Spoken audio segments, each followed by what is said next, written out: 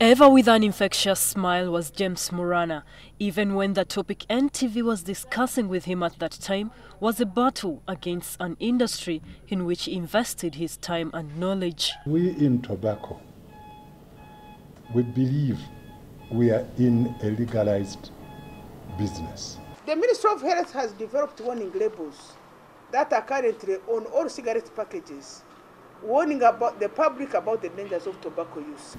So it is by choice, those who are taking it. Government by 15th to get products. Yes, that was Mulwana, a true defender for the companies he was associated with. He was the non-executive chairman of British American Tobacco, a position he held for about 20 years. It is no wonder that he earned the tag Industrialist. Talking about him in the past says one thing: the business magnate is now dead at age 76.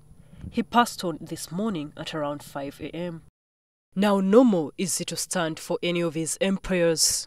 His journey in business started as early as 1961 in the import and export business. His genius saw him establish Nice House of Plastics in 1970. It used to be called Ship Toothbrush Limited. It is known for plastics including ball pens, toothbrushes and household items like basins. In 1988, he founded Jessa Mixed Farm, which expanded to Jessa Farm Dairy Limited in 1994, processing milk, yogurt, butter and cream. Still in 1988, he helped revive Uganda Manufacturers Association, which he served as chairman.